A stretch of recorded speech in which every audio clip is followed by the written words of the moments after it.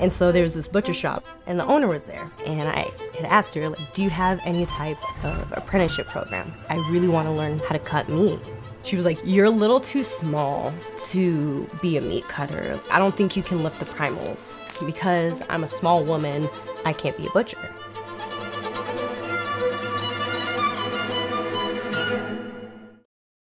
I would describe working in kitchens as being more like a pirate ship. There are no rules, everybody's a drunk.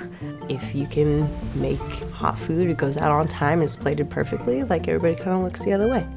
I realized like that restaurant, I was like, I want to try something different, you know? And I remember one time like we did a whole pig on a spick on top of the grill, and it was the first time I'd ever seen that. I was like, this is amazing. I think because of that, I was so intrigued by it, like I wanted to learn how to do that. And so I got this idea in my mind. I'm gonna go learn how to butcher. I started applying to every little butcher shop in Seattle. Either they were like full up or they would try to talk me out of it. You know, it's really hard work, right? Yeah, I assumed that. Like, I got the sense that everybody was trying to scare me away. And all that did was push me to want it more because all these people were saying that I wasn't able to. Have a look. Hey, perfect. Nice, beautiful.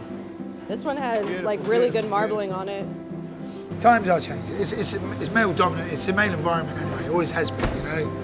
But times are changing in general, so butchery's changing along the way as well. For the good, hopefully.